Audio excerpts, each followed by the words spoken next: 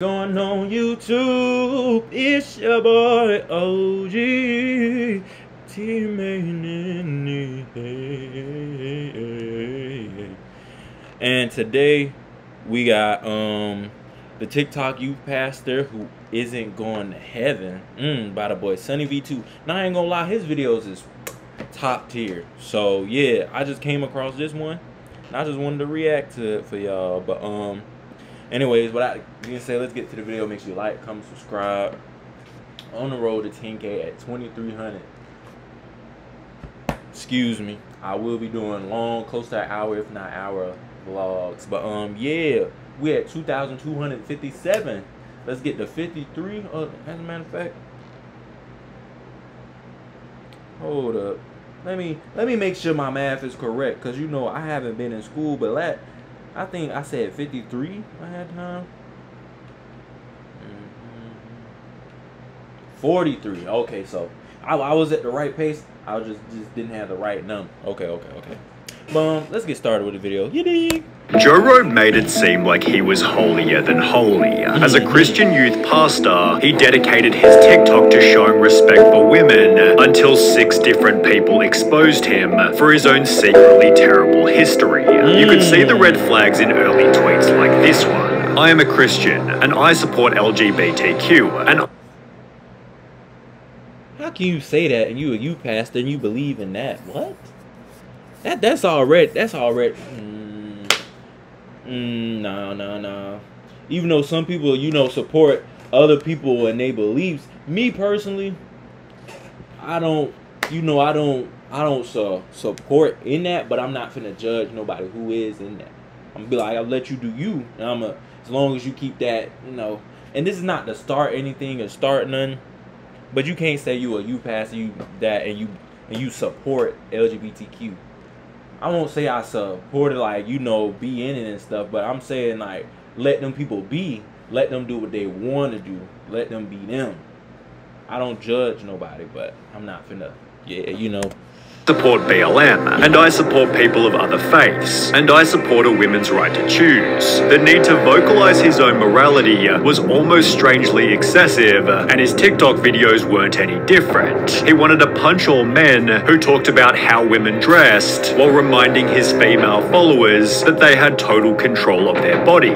When he wasn't supporting women, it was instead minorities. It's homophobia, racism, misogyny, you name it, all thinly veiled as a joke, and you're not fooling anybody. Which people found suspicious long before he was exposed. But when this dude is making almost his entire personality about respect women, always be nice to women, respect, it gets a little overboard, to be honest. When questioned about his motives, Joe snapped pretentiously, Just imagine being so worried about losing your male privilege that you would call anything that has to do with equality for women anti-men. believing that when all men are killed, he'd be spared because of his TikToks. And when he did also occasionally support men, Now, I've talked about men getting body shamed, women getting body shamed. the objective was still the same. Try to make himself seem like a person who did no wrong.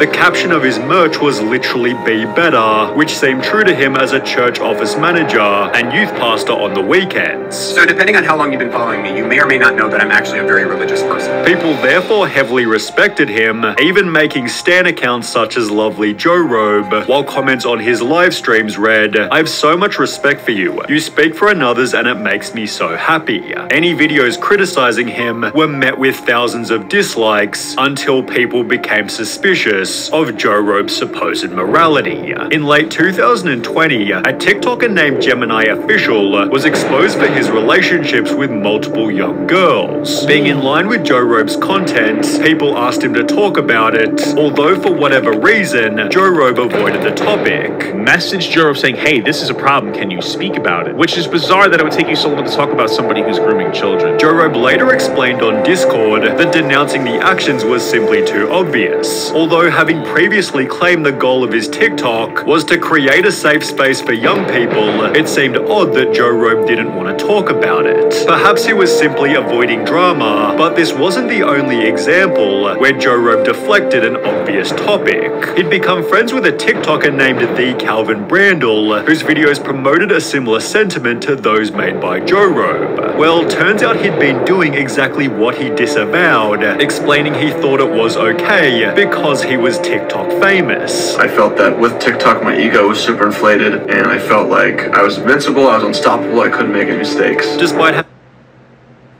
that's where people go wrong. That's where people go wrong. They let that fame and let all that stuff get into their head, then they start, getting too big headed, and then shit just go haywire.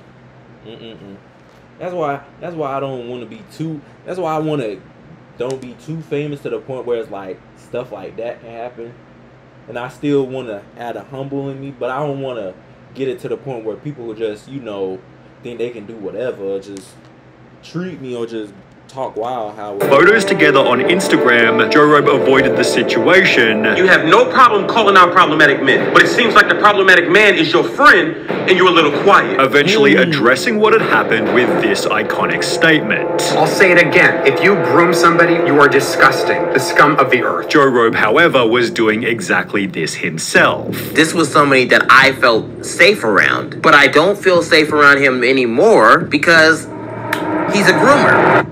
On one unassuming Wednesday, 17-year-old TikToker DilG16 uploaded the following video. We've got passion, we've got... That's crazy. Hypocritical. And that's crazy.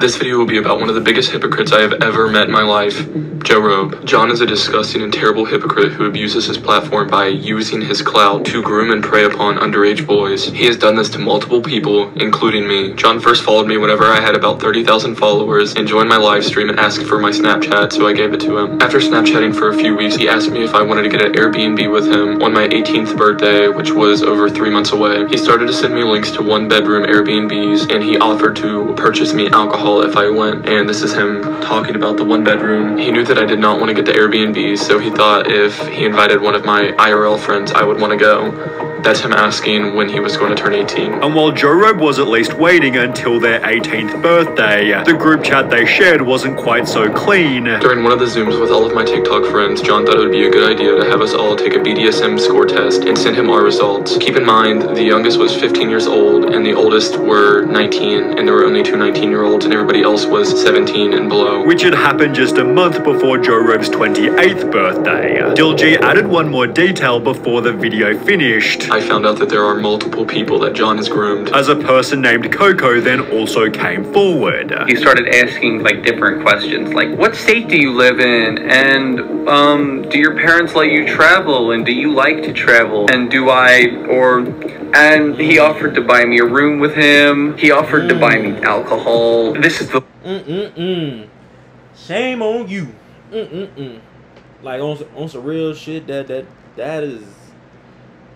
What is with all these pedos? Where is this world coming to? Like, come on now. If it ain't females flaunting themselves on Instagram, shaking their butt, doing this, doing that, or dudes out here being weird and being overly sassy. It's the difference between, standing your ground and females taking it like sensitive and being overly sassy over, if it ain't them, it's the people being pedos in it. What does the world come to, bruh? Like, damn, we all need Jesus before he come back with the rapture. And quote, I remember him talking to me. I may be a pastor, or I may work for God, but I'm not against kids having fun. Please, not TikTok. YouTube, please don't take that. That's just me voicing my opinion. Please don't. I'm not forcing nobody to, just... Yeah.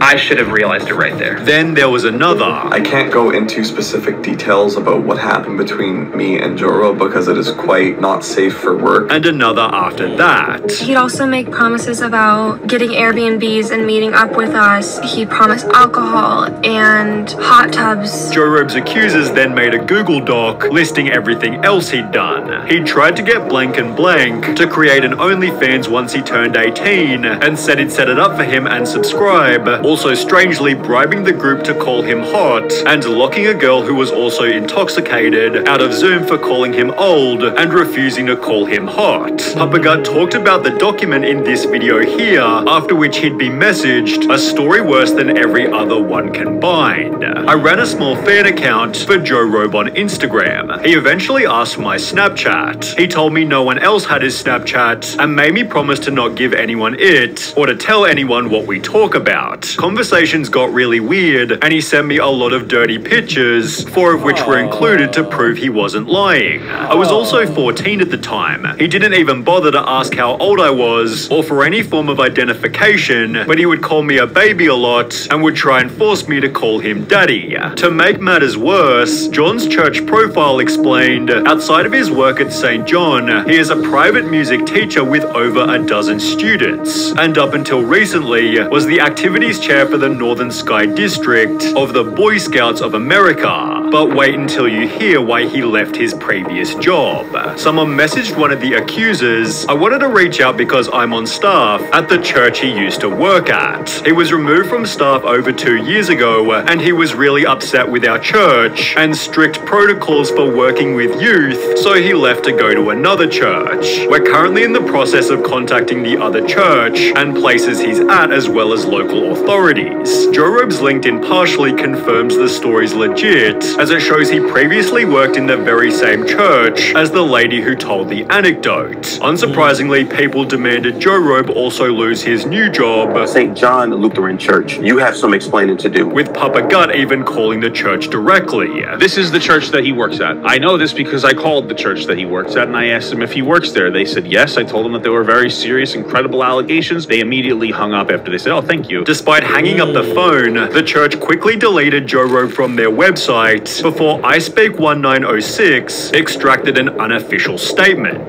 The pastor reached out and he wants to remain anonymous. However, the bishop is aware and he has been terminated and authorities have been contacted, and that's about all that we have. But the bigger question was, how did Joe Robe himself respond? Did he make a self-aimed TikTok about his own heinous actions? Well, no. He deleted his TikTok, Instagram, YouTube, Facebook, even his LinkedIn, and hasn't been heard from since. His refusal to address the 2 previous situations suddenly all made sense, while others were less surprised. The accusation can't be real. A white knight influencer being secretly an awful person is unheard of. Not even surprised. It's always these types of men that end up being predators, but no one was less surprised than one of Joe Robe's former friends. As someone who personally knows John Bell and lived with him at university for a year, I can assure you that he's not the good guy here, and that these accusations line up with his past behavior. The dude was all-knowing, manipulative, homophobic, and tried to give off this ultropious Christian facade. Nothing about his online presence was genuine. Karma is taking a toll on him, and I'm glad he's getting thrown off the internet. Before any of this happened, Vegan Teacher had stated, John Robert Bell, you got to help. And it turns out her... Hey, that shit's crazy. Even a vegan teacher who wild knew this? Oh, no. You're cooked, buddy. You're cooked. But out there being said, that's the end of the video. Yeah, man. That shit's crazy, man. Y'all be safe out here, cause too much shit like this going on. Too much shit. Anyways, it's the end of the video. Let's read these comments real quick. Remember, going to church does not make you a Christian no more than standing in a garage makes you a car. Beware the false prophet who come to you in sheep's clothing, but inwardly are at...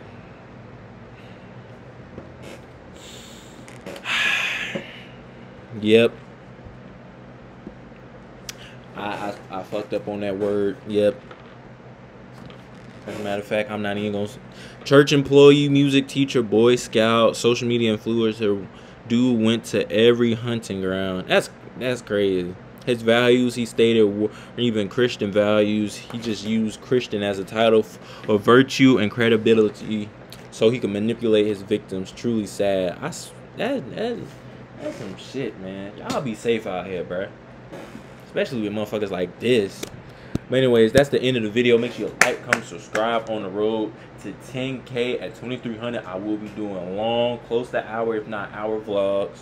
Run these videos up, and at 5K, I will be doing away giveaways, because I think every single person who comes on here and who likes my videos and, you know, who shares them, make sure to, you know, I appreciate every single last one of y'all. I love y'all, love the support and everything y'all do.